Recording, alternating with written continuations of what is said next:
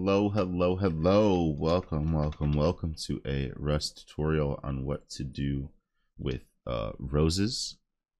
First things first, if you guys just want to leave a like and comment down below for me, I'd really appreciate that. So let's say you find yourself a rose in the wild and go ahead and pick it up. It'll leave you with a rose and some seeds. With these seeds, you can plant them into planter pots. Pretty easy to make. You can just craft them. I don't even think that they're tier 1. They might be. Let me check. Oh, screenshot. Okay.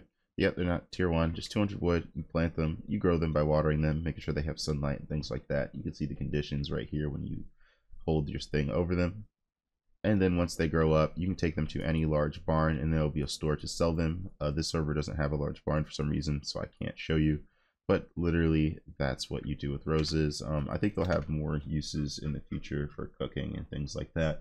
But as of right now, they currently don't. If you guys have any questions, comments, or concerns, be sure to put them down below. Other than that, this has been a Rust tutorial. Thank you guys so much for watching. Have a wonderful day.